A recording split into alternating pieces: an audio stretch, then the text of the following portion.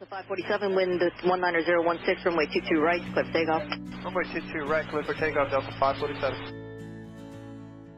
Taxi via Air traffic controllers protect our nation's airways. These are the stories of real air traffic controllers to boldly deliver a safe, orderly, and expeditious flow of air traffic from their departure point to their final destination. The Challenger disaster had happened that year.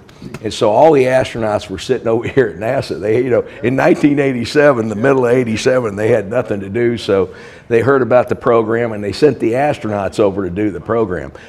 One thing I didn't tell you is in the afternoon, we would go into classroom, have classroom all morning, have discussions, have controllers visit in and answer questions, but it was really a classroom environment.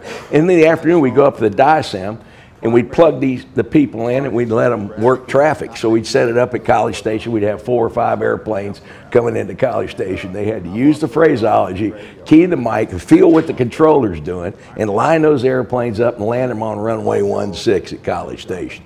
And it was hilarious, was it not, Bob? We had more fun with that. And one particular astronaut, his name is Hoot Gibson.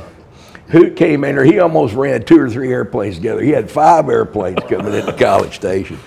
And the great thing about Hoot, he actually became kind of a friend. He called me and said, hey, I want to come back and bring some other freebirds. He came back, he wanted to tackle that job, And he just loved it. He loved it. And he came back, and I think we gave him 5 airplanes. He said, I want more. And I gave him 7, and then, it was fantastic.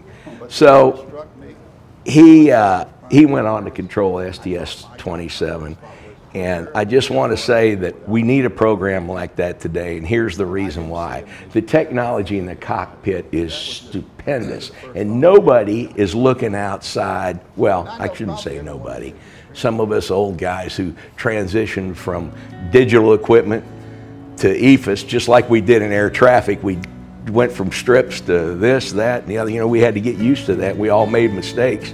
Well, even today, I don't think there's anything that really teaches people how to fly an airplane safely in the air traffic system with all this advanced technology they're looking at. And I wish somebody'd start something like that, and I'm in if somebody does. Anyway, that's all I got to say.